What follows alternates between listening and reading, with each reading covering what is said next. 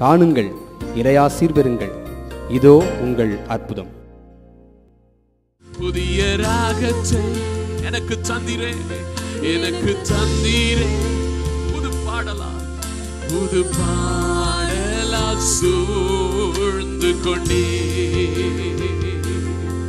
எதிரியின் என்று என்னை மீட்டீரே. என் பயத்தை விலக்கினே. பயத்திற்கு அடிமை நான் அல்லவே,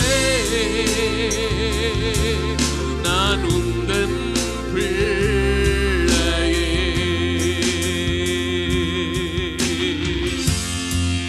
செங்கடலை பிளந்தவர் நம்மோடு அவர் இருக்கிறார்.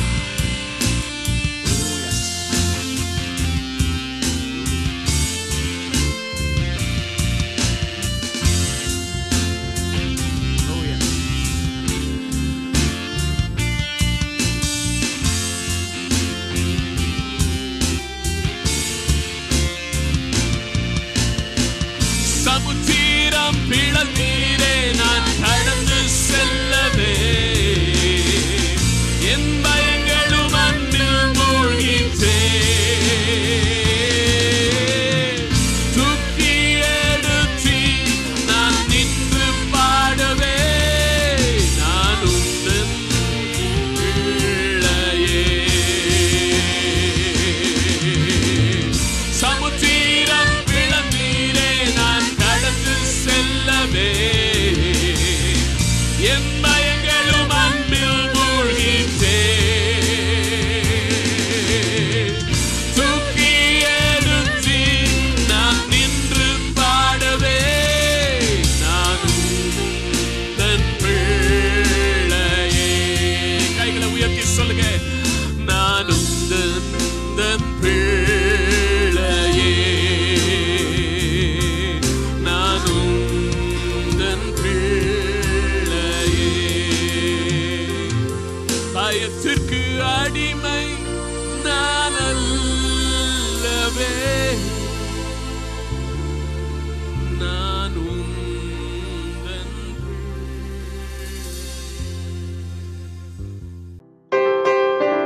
நீங்கள் கேட்கவிருக்கும் இச்செய்தியின் சில குறிப்புகள். ஒரு மனிதன் முழு மனதோடு உண்மையாக தேவனை விசுவாசித்தால் அவன் மேல் ஆண்டவர் பிரியம் வைப்பார். ஆண்டவர் எவைகளை எச்சரிக்கிறார்களோ அவைகளில் கவனமாய் நீங்கள் இருந்து பாருங்கள். நிச்சயமாக உங்கள் எதிர்காலம் பெரிய ஆசீர்வாதமாய் இருக்கும். உண்மையாய் ஆண்டவரை தேடும்போது அவர் என்னை ஆசீர்வதிப்பார் என்கிற நம்பிக்கையோடு எதிர்பார்ப்போடு நாம் கர்த்தரை விசுவாசிக்க வேண்டும். இப்போதும் காணுங்கள், செழிக்க பண்ணும் விசுவாசம். எனக்கு அன்பானவர்களே, ஆண்டவராகிய இயேசு கிறிஸ்துவின் நாமத்தினாலே உங்களை அன்புடன் வாழ்த்துகிறேன். இதோ உங்கள் அற்புதம் நிகழ்ச்சியை காணும்படியாக நீங்கள் ஆவலாக எதிர்பார்த்து கொண்டிருக்கிறீர்கள். நீங்கள் இந்த நிகழ்ச்சியிலே கேட்கிற செய்திகளின் வாயிலாக உங்களுக்கு உண்டாகிற ஆசீர்வாதத்தை குறித்து ஃபோன் மூலமாக நீங்கள் தெரிவிக்கிற காரியங்களுக்காக கர்த்தரை நான் துதிக்கிறேன். நீங்கள் எழுதுகிற ஜெப குறிப்புகளுக்காகவும் நாங்கள் ஜெபிக்கிறோம். உங்களுக்கு பதில் கடிதத்தை ஜெபித்து எழுதுகிறேன். நீங்கள் அப்படியாக தேவையுள்ளவர்கள் எங்களுக்கு நிச்சயமாக எழுதுங்கள். உங்களுக்காக நானும் மன்றாட்டு வீரர்களும் நிச்சயமாக ஜெபிப்போம். ஜெபித்து உங்களுக்கு பதில் எழுதுவேன்.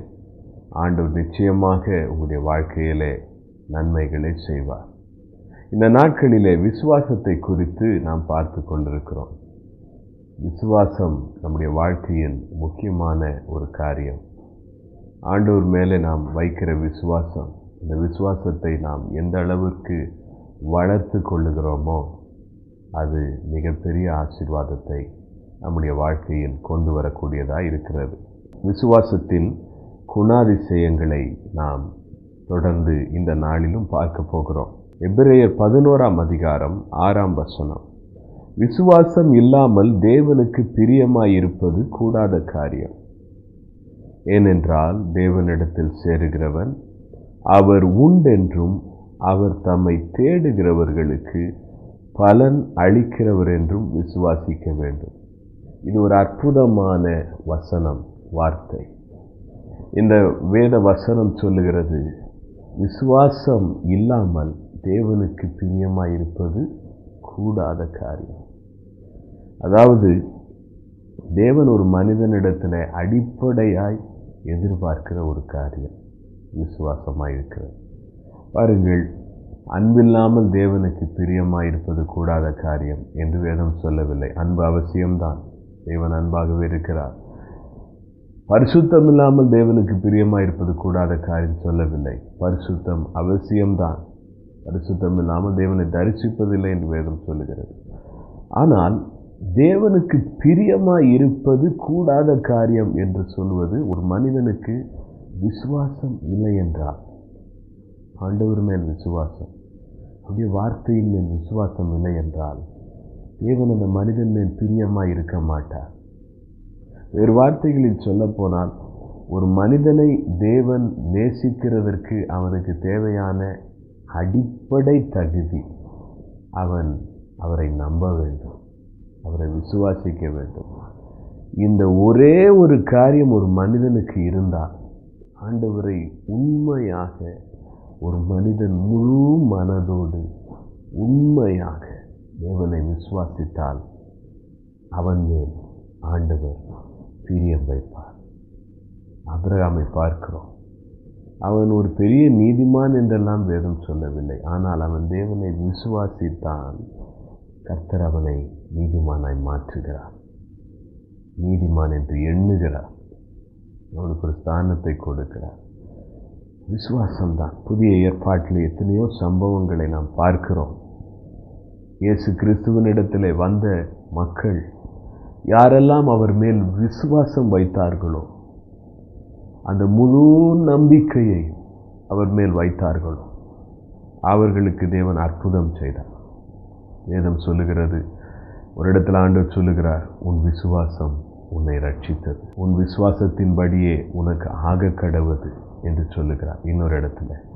ஆகையினால் விசுவாசம், இன்றைக்கு உங்கள் வாழ்க்கையில் நீங்கள் எந்த சூழ்நிலையில் இருந்தாலும் நீங்கள் செய்ய வேண்டிய ஒரு காரியம், முதல் காரியம், தேவனை நீங்கள் விசுவாசிப்பது, இயேசு கிறிஸ்துவை விசுவாசிப்பது, அவருடைய வார்த்தையை நீங்கள் முழு மனதோடு, உங்கள் சூழ்நிலை எப்படி இருந்தாலும் சரி, நீங்கள் அவரை விசுவாசிக்க வேண்டும். அப்பொழுது அவர் உங்கள் மேல் பிரியம் வைக்கிறார். பாருங்கள், இந்த விசுவாசம் எப்படிப்பட்டதாக இருக்க வேண்டும், என்ன என்று விசுவாசிப்பது, என்ன என்று நம்புவது என்று நாம் யோசிப்போம் என்றால், வேத வசனம் அதற்கு விளக்கத்தை சொல்லுகிறது. தேவனிடத்தில் சேருகிறவன் அவர் உண்டு என்றும், வேறு வார்த்தையிலே சொல்லப்போனால், தேவன் ஒருவர் இருக்கிறார், அவர் தேவனாயிருக்கிறார். ஆண்டவராகிய இயேசு கிறிஸ்துவை நாம் எப்படி விசுவாசிக்க வேண்டும்? அவர் தேவகுமாரன், அவர் சகலத்தையும் செய்ய வல்லவர், அவர் தேவன், அவருக்கு மிஞ்சி ஒரு காரியம் இல்லை, அவரால் எல்லாம் செய்ய முடியும், அவர் சிருஷ்டிகர் என்று சொல்லி தேவனுக்கு கொடுக்க வேண்டிய ஸ்தானத்தை இந்த வாழ்க்கையிலே நாம் கொடுப்பதுதான் விசுவாசமாய் இருக்கிறது. விசுவாசம் என்று சொல்லும்போது நாம் விசுவாசத்தை மகிமைப்படுத்தவில்லை, விசுவாசத்தை நாம் மேன்மைப்படுத்தவில்லை. விசுவாசம் என்று சொல்லும்போது விசுவாசம் தேவனை மகிமைப்படுத்துகிறது. We are not glorifying faith, we are glorifying God. நாம் விசுவாசத்தை மகிமைப்படுத்தவில்லை, தேவனை மகிமைப்படுத்துகிறோம். உதாரணமாக, ஆண்டவர் என்ன சொன்னாலும் அது அப்படியே நடக்கும், விசுவாசம். ஆண்டவர் ஒரு காரியத்தை அவரால் அவருடைய கரத்தில் கொடுக்கும்போது அவர் செய்து முடிப்பார், அதுதான் விசுவாசம். அவரை மீறி எந்த ஒரு காரியமும் என் வாழ்க்கையிலே நடக்க முடியாது. காரணம், நான் அவருடைய கரத்தில் என்னை ஒப்புவித்தேன். அதுதான் விசுவாசம். எந்த சூழ்நிலை எனக்கு இருந்தாலும், ஒருவேளை என்னுடைய வாழ்க்கை படகு புயல்களால், காற்றினால், அலைகளினால் அது அலைவு பட்டு கொண்டிருந்தாலும் நான் அறிந்திருக்கிறேன், இயேசு என்னோடு கூட இருக்கிறார். எந்த சூழ்நிலையையும் நான் மேற்கொண்டு வருவேன். ஆண்டவர் என்னை கரை சேர்ப்பார். அதுதான் விசுவாசம். இப்படி நாம் உள்ளத்திலே நம்பும்போது நாம் என்ன செய்கிறோம்? தேவனை பெரியவராய் பார்க்கிறோம், தேவனை சிறந்தவராய் பார்க்கிறோம், வல்லவராய் பார்க்கிறோம். நான் ஆண்டவரை நம்புகிறேன், எனக்கு ஏன் இப்படி பிரச்சனை? அது கிடையாது. அப்படி என்றால் தேவனை இன்னும் பெரியவராய் பார்க்கவில்லை என்று அர்த்தம். எவ்வளவு பிரச்சனை இருந்தாலும் தேவனை நான் நம்புகிறேன், அவர் என்னோடு இருக்கிறார், அவர் என்னை பலப்படுத்துகிறார், நிச்சயமாக இதிலிருந்து என்னை ஆண்டவர் விடுதலை செய்வார். அதுதான் விசுவாசம். ஆகையினால் நாம் எப்படி விசுவாசிக்க வேண்டும்? தேவனுக்குரிய மேன்மையை அவர் கொடுக்க வேண்டும். அவர் எவ்வளவு பெரியவர், எவ்வளவு மகிமை உள்ளவர், அதை நாம் பார்ப்பதுதான் விசுவாசம். அது மாத்திரமல்ல, அங்கே வேதம் சொல்லுகிறது, அவர் தம்மை தேடுகிறவர்களுக்கு பலன் அளிக்கிறவர் என்றும் விசுவாசிக்க வேண்டும். பாருங்கள், எதை நாம் விசுவாசிக்க வேண்டும் என்பதையும் ஆண்டவர் தெளிவாக எழுதி வைத்திருக்கிறார். நான் அவரை தேடுகிறேன், நான் அவர் கீழ்ப்படுகிறேன், நான் அவரை பின்பற்றுகிறேன், ஆகையினால் நிச்சயமாக அவர் எனக்கு பலன் கொடுப்பார். அதுதான் விசுவாசம். சிலர் சொல்லுவாங்க, நான் எதையுமே ஆண்டவர்கிட்ட எதிர்பார்க்க மாட்டேன், அதெல்லாம் ஜெபம் கிடையாது. எதிர்பார்ப்பது ஜெபமே கிடையாது. உண்மையான உறவுனா பார்க்கக்கூடாதுன்னு சிலர் சொல்வார்கள். அவர்களுக்கு வேத புஸ்தகம் என்ன சொல்லுகிறது என்பதை நாம் புரிந்து கொள்ள வேண்டும். அப்படிப்பட்டவர்கள் சொல்வதனால் குழம்பி போகக்கூடாது. வேதம் சொல்லுகிறது, விசுவாசம் என்றால் என்ன? தேவன் பெரியவர் என்று நம்ப வேண்டும். இரண்டாவது, நான் அவரை தேடுகிறேன், என் வாழ்க்கையில் அவருக்கு நான் முதலிடம் கொடுத்து விட்டேன், உண்மையாய் நான் அவரை தேடப் போகிறேன். நான் தேடுகிறதினாலே நிச்சயம் அதற்குரிய பலனை எனக்கு தருவார். பரிசுத்த வேதாகமத்தில் யாரெல்லாம் ஆண்டவரை தேடினார்களோ, எதிர்பார்ப்போடு தான் தேடினார்கள். ஆபிரகாம் தேவனோடு நடந்தார், விசுவாசிக்கிற ஒரு வீரன், விசுவாசிக்கிறவர்களின் தகப்பன் என்று வேதம் சொல்லுகிறது. தேவனிடத்தில் அவர் எதிர்பார்த்தார், தனக்கு ஒரு பிள்ளை வேண்டும் என்று எதிர்பார்த்தார். வேதாகமத்தில் நீங்கள் யாரை எடுத்துக்கொண்டாலும் அவர்கள் தேவனை விசுவாசித்தவர்களாய் இருப்பார்கள் என்றால், விசுவாசித்தவர்கள் ஒவ்வொருவரும் தேவனை உண்மையாய் தேடினார்கள். தேடும் பொழுது தேவன் நிச்சயம் தங்களுக்கு பதில் கொடுப்பார் என்கிற நிச்சயத்தோடு தேடினார்கள், பதிலை பெற்றுக்கொண்டார்கள். ஆகினால் நாம் விசுவாசிக்கும் போது ஏனோ தானோ என்று விசுவாசிக்கக்கூடாது. கல்லை விட்டு பார்ப்போம், மாங்காய் கீழே விழுந்துச்சுன்னா எடுத்துக்கலாம், அப்படி அல்ல. ஒரு உறுதி, நான் ஆண்டவரை உறுதியாய் தேடுவேன். அதனால்தான் ஆண்டவர் சொல்லுகிறார், என்னை முழு இருதயத்தோடு தேடினீர்கள் என்றால் என்னை தேடுகையில், அதாவது நீங்கள் தேடிக்கொண்டிருக்கும் பொழுதே என்னை கண்டுபிடிப்பீர்கள். எரேமியா 29ஆம் அதிகாரம் 12-13 வசனங்களிலே அதை நாம் பார்க்கிறோம். ஒரு எதிர்பார்ப்பு. ஆகையினால் நீங்கள் ஜெபமாய் இருக்கட்டும், ஆண்டவருடைய வார்த்தையை வாசிப்பதாய் இருக்கட்டும், உபவாசித்து ஜெபிப்பதாய் இருக்கட்டும், ஆண்டவரை பின்பற்றுவதாய் இருக்கட்டும், ஒரு எதிர்பார்ப்போடு, ஆண்டவரே உண்மையாக உண்மை நான் தேடுகிறேன், நீங்கள் எனக்கு செய்வீர். பாருங்கள், அதற்கென்று எனக்கு செய்வீர் என்பதற்காக தேடுகிறேன் அப்படி நாம் நினைப்பது அல்ல. அது மிகவும் மலிவான விசுவாசம். அது நலிவான விசுவாசம், மிகவும் மலிவான விசுவாசம். ஏதோ ஆசீர்வாதத்துக்காக நான் அப்படி கிடையாது. எனக்கு ஆண்டவர் தேவை, நான் அவரை உண்மையாய் தேடுகிறேன். நான் உண்மையாய் தேடும் போது எனக்கு அவர் பதில் கொடுப்பார். என்னை ஆசீர்வதிப்பார். அப்படிதான் இந்த வேதம் சொல்லுகிறது. ஆகையினால் நான் உண்மையாக, சின்சியராக, சீரியஸாக நான் ஆண்டவரை தேடுகிறேன். அதுதான் விசுவாசம். ஆகையினால் அந்த விசுவாசத்தோடு நாம் தேவனை தேட வேண்டும். இந்த திருச்சபையிலே ஆண்டுக்கு ஒரு முறை 21 நாள் உபவாச ஜெபம் நடத்துவோம். அந்த ஜெபங்களில் பங்கு கொண்டவர்களுடைய வாழ்க்கையில் ஆண்டவர் அநேக காரியங்களை செய்து வருகிறார். அந்த சாட்சிகளை நாம் கேட்கிறோம். அப்படியாக ஒரு குறிப்பிட்ட குடும்பம் சில ஆண்டுகளுக்கு முன்பாக முதல் முறையாக அந்த உபவாச ஜெபத்துக்கு வர ஆரம்பித்தார்கள். அந்த முதல் முறை அவர்கள் வந்த பொழுது அவர்கள் 21 நாளும் ஆண்டவரை உண்மையாய் உபவாசித்து அந்த ஜெபத்தில் வந்து கலந்து கொண்டார். எத்தனையோ வருஷங்களா ஒரு வீடு கட்டணும்னு அவங்களுக்கு வாஞ்சி.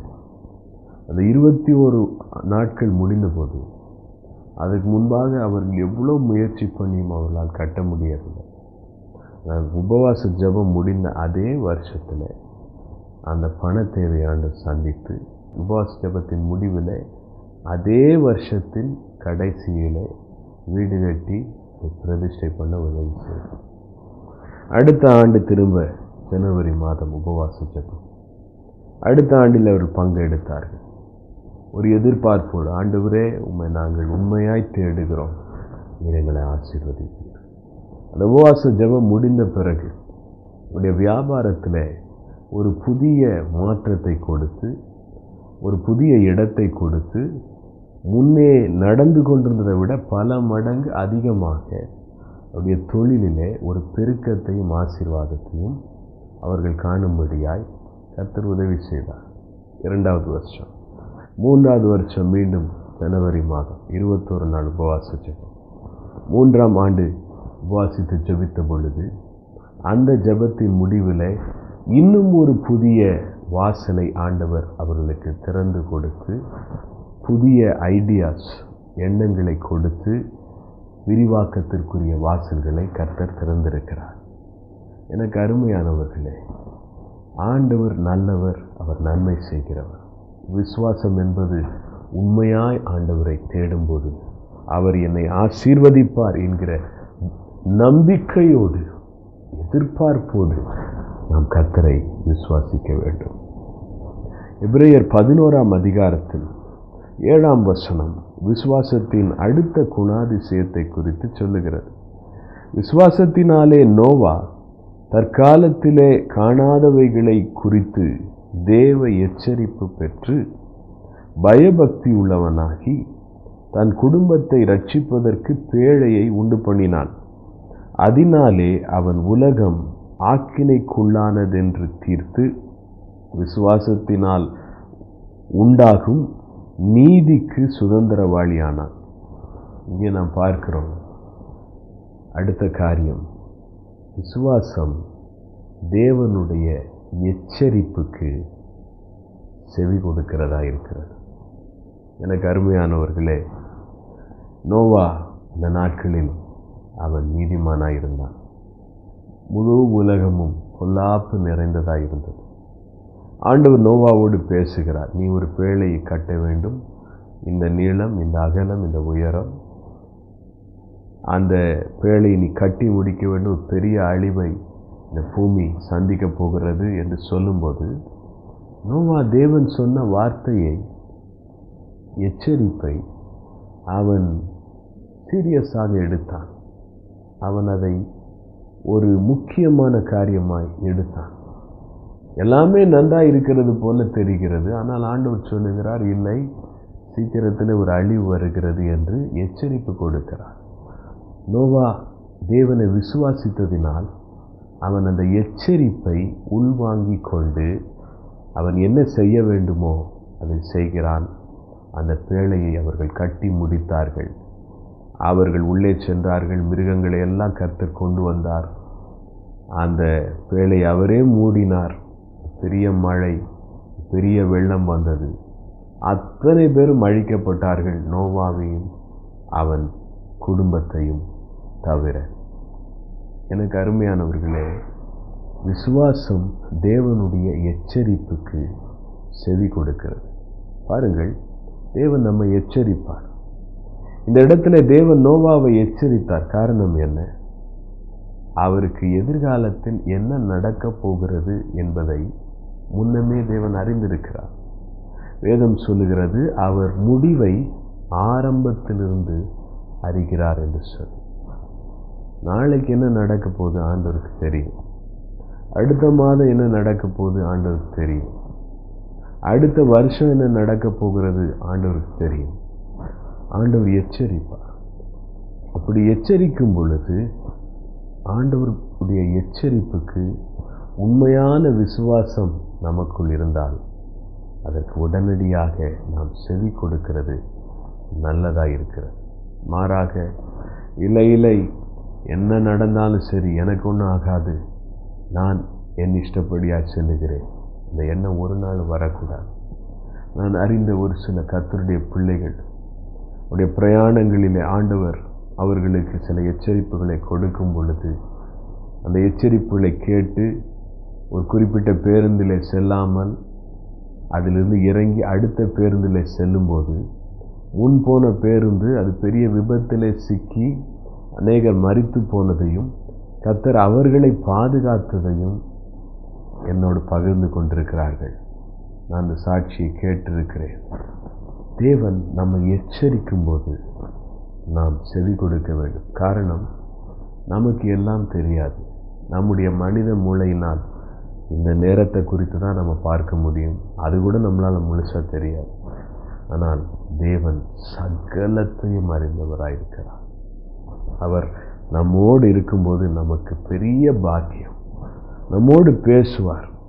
இந்த காரியத்தை நீ தவிர்க்க வேண்டும், இந்த காரியத்தை நீ செய்யக்கூடாது, அல்லது இந்த காரியத்தை இப்படி தான் செய்ய வேண்டும், இதை இப்படி செய்யக்கூடாது என்று ஆண்டவர் நமக்கு எச்சரிப்பு கொடுப்பார். இங்கே போகக்கூடாது அல்லது அந்த நபரை சந்திக்கக்கூடாது, ஆண்டவர் எச்சரிப்பு கொடுப்பார். ஆண்டவர் கொடுக்கிற எச்சரிப்புகளை நாம் கவனமாய் கேட்பது தான் விசுவாசமாக இருக்கிறது. நோவா அந்த இடத்துல நான் ஆண்டவரை விசுவாசிக்கிறேன், என்ன மழை வந்தாலும் எனக்கு ஒன்றும் செய்யாதுன்னு சொல்லி இருந்திருந்தார் என்றால், பேழை கட்டாமல் இருந்திருந்தார் என்றால், எல்லாரும் அழிக்கப்படும் போது அவரும் அழிக்கப்பட்டிருப்பார். ஆனால் அவர் அப்படி செய்யவில்லை. தேவன் எச்சரித்த போது செவி கொடுத்தார். முழு குடும்பம் காப்பாற்றப்பட்டது. எனக்கு அருமையானவர்களே, உங்களுடைய வாழ்க்கையில் ஆண்டவர் எச்சரிக்கிற காரியங்கள் இருக்கிறதா? இந்த எச்சரிப்புகளை ஆண்டவர் உங்களை நேசிக்கிறபடியினாலே கொடுக்கிறார். அதை நீங்கள் கேட்டு விசுவாசித்து ஆண்டவர் எவைகளை எச்சரிக்கிறார்களோ அவைகளில் கவனமாய் நீங்கள் இருந்து பாருங்கள். நிச்சயமாக உங்கள் எதிர்காலம் பெரிய ஆசீர்வாதமாக இருக்கும். கர்த்தர் தாம் இந்த நாளில் அந்த ஞானத்தை ஆண்டவர் எச்சரிக்கும் பொழுது புரிந்து கொள்ளுகிற ஞானத்தை உங்களுக்கு தரும்படியாக நான் ஜெபிக்க விரும்புகிறேன். ஆண்டவருடைய பிரசன்னம் நம் மத்தியில் இருக்கிறது. அவருடைய பிரசன்னம் சுகப்படுத்துகிற பிரசன்னம், விடுதலை செய்கிற பிரசன்னம். இந்த தொலைக்காட்சி நிகழ்ச்சியை பரீட்சை எழுதுகிற மாணவ மாணவியர் பார்த்து கொண்டிருப்பீர்கள் என்றால் உங்களுக்கு ஆண்டவர் ஞானத்தை கொடுக்க விரும்புகிறார். மற்றவர்களை பார்க்கிலும் தேவ ஞானத்தை தேவன் உங்களுக்கு கொடுக்க விரும்புகிறார். பரீட்சை எழுத போகும்போது ஜெபம் பண்ணிவிட்டு போங்க. படிக்கிற பொழுது ஜெபித்து விட்டு படியுங்கள். கர்த்தருக்கு முன்பாக உங்களை தாழ்த்துங்கள். முகங்குப்புற ஆண்டவருக்கு முன்பாய் விழுந்த, ஆண்டவரே என்னுடைய பலன் ஒன்றுமே இல்லை, உம்முடைய கிருபை எனக்கு தாரும் என்று சொல்லி உங்களை தாழ்த்தி ஜெபித்து நீங்கள் படித்து பாருங்கள். நீங்கள் தாழ்த்தி ஜெபித்து போய் பரீட்சை எழுதி பாருங்கள். இந்த இடத்துல தேவன் உங்களை வெற்றி சிறக்க பண்ணுவார், உங்களை உயர்த்துவார். ஆண்டவர் உங்களை எச்சரிப்பார் என்றால் சில காரியங்களை நீங்கள் தவிர்க்க, அந்த பழக்கங்களையெல்லாம் நீங்கள் தவிர்த்து விட வேண்டும். அப்பொழுது அதனுடைய ஆசீர்வாதத்தை நீங்கள் பார்ப்பீர்கள். நாம் ஜெபிக்கப் போகிறோம். எங்களை நேசிக்கிற அன்புள்ள பரலோக தகப்பனே, தர்மையான நேரத்திற்காக நன்றி சொல்லுகிறோம். உம்முடைய வசனம் எங்கள் கால்களுக்கு தீபமும் எங்கள் பாதைக்கு வெளிச்சமுமாய் இருக்கிறதற்காக ஸ்தோத்திரம். இந்த நாளிலே நீர் எங்களோடு பேசினதற்காக உமக்கு நன்றி சொல்லுகிறோம் ஆண்டவரே. நீர் எவ்வளவு நல்லவர் தகப்பனே. ஆண்டவரே, நீர் மிகவும் பெரியவராயிருக்கு. உம்மால் செய்யக்கூடாத காரியம் ஒன்றுமே இல்லை. உம்மை விசுவாசத்தோடு தேடும் பொழுது நிச்சயமாக நீர் அற்புதங்களை செய்கிறவர், அதற்குரிய பலனை கட்டளை கொடுக்கிறவர். இயேசுவின் நாமத்தினால் இந்த நேரத்தில் இந்த செய்தியை கேட்டு ஆண்டவரே உம்மை நோக்கி பார்க்கிறேன், உம்மை நான் தேடுகிறேன் என்று சொல்லி வாஞ்சையாய் உம்மை நோக்கி பார்க்கிற ஒவ்வொருவருக்கும் வாழ்க்கையிலே இன்றைக்கு ஒரு ஆசீர்வாதத்தை நீர் கட்டளையிடுவீராக ஜெபிக்கிறேன். விசேஷமாக உடலிலே வியாதியோடு இருக்கிறவர்கள் இருப்பார்கள் என்றால் உடைய வல்லமை அந்த சரீரத்தின் அவயவங்களில் பாய்வதாக. அற்புதங்கள் இயேசு கிறிஸ்து எனும் இணையற்ற நாமத்தினால் நடைபெறட்டும் அப்பா. ஆண்டவரே, தம்முடைய ஜீவனுக்காய் போராடுகிறவர்கள் இருப்பார்கள் என்றால் அவர்களுக்கு ஆயுசு நாட்களை கூட்டி தரும்படியாக நான் ஜெபிக்கிறேன். உமக்காய் வாழும்படியான கிருபையை தாரும். பரீட்சை எழுதுகிற மாணவ மாணவியர்களுக்காய் ஜெபிக்கிறேன். ஒவ்வொரு பிள்ளைகளுக்கும் நீரே ஞானத்தை தாரும் ஆண்டவரே. உம்முடைய வார்த்தை சொல்லுகிறதே, யாரெல்லாம் உம்மிடத்தில் ஞானத்தை கேட்கிறார்களோ அவர்களுக்கு நீ ஞானத்தை தருகிறவர், ஒருவரையும் கடிந்து கொள்ளாதவர் என்று சொல்லி இந்த ஞானத்தை நீ அவர்களுக்கு தந்து, ஞாபக சக்தியை தந்து, ஆவியானவருடைய ஒத்தாசையை தந்து, எந்த காரியத்திலெல்லாம் அது வழிகாட்ட வேண்டுமோ, எச்சரிக்க வேண்டுமோ, அந்த காரியங்களையெல்லாம் நீர் செய்யும் பொழுது அதை அவர்கள் புரிந்து கொண்டு அதன்படியாய் நடக்க உதவி செய்யும். அவர்களுக்கு சிறந்த மதிப்பெண்களை கொடுத்து பரீட்சையிலே வெற்றி பெற செய்வீராக ஜெபிக்கிறோம். நீர் அப்படி செய்கிறதற்காக உமக்கு நன்றி. இயேசு கிறிஸ்துவின் நாமத்தில் ஜெபிக்கிறோம் நல்ல பிதாவே, ஆமென். அன்பானவர்களே, ஆண்டவர் நம் ஜெபத்தை கேட்டிருக்கிறார். நிறைவாய் ஆசீர்வதிப்பார். மீண்டும் அடுத்த வாரம் நாம் சந்திப்போம். God bless you. இந்த நிகழ்ச்சியின் மூலம் நீங்கள் ஆசீர்வதிக்கப்பட்டிருப்பீர்கள் என்று நம்புகிறோம். நீங்கள் பெற்ற ஆசீர்வாதங்களை எங்களுக்கு எழுதுங்கள். ஜெபம் மற்றும் ஆலோசனைக்கு நீங்கள் தொடர்பு கொள்ள வேண்டிய முகவரி: மனதுருக்க ஊற்றின் தேவ வீடு, தபால் பெட்டி எண் 201, உறையூர், திருச்சி 620003, தென்னிந்தியா. எங்கள் தொலைபேசி எண்கள் 9842450977, 984250509888. எங்கள் email info@fountainofcompassion.org, Pastor Moses Chris @gmail.com. எமது ஞாயிறு ஆராதனைகளின் நேரடி ஒளிபரப்பை www.fountainofcompassion.org என்ற இணையதளத்தில் கண்டு ஆசீர்வதிக்கப்படுங்கள்.